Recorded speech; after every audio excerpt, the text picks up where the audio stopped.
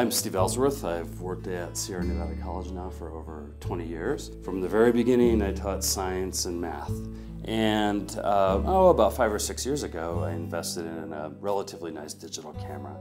And I just decided to have it with me all the time. I just started taking photos of what I saw. And depending on the time of day and what was going on, seasonally, there are all different opportunities to start, chronicling what I saw. To me, I don't plan on making a living doing photography, but for me, it's certainly been a way to help promote the college. And so the photography for me is an escape. So the actual taking of photographs is an escape for me. I will go to places that I think there's a very low probability that there will be anyone else around. I want my photos to represent the beauty, the patterns of natural processes. So I often set up, I do what's called HDR photography. So after I set up my camera and get it going, taking multiple photographs, it's often a few minutes that the camera is working. And I do noise control, internal noise control within the camera. These are the things I've learned.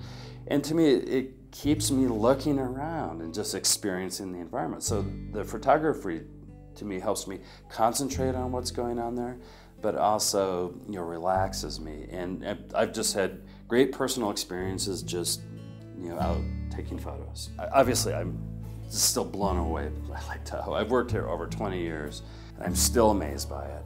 Using science and math, the way I think about it is that we can understand the lake.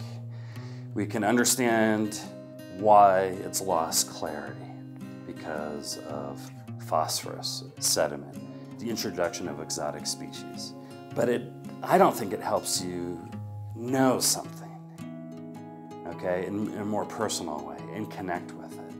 You think it so objectively, there's a potentially disconnect ultimately from what the system is overall.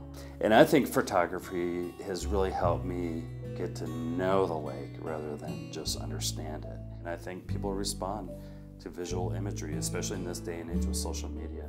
And also, recognizing that I really am connecting with many different students. I teach a lot of math classes and science classes to students who are going off to art or business, or humanities. And this is one way that I can connect with them in a non-mathematical or scientific way.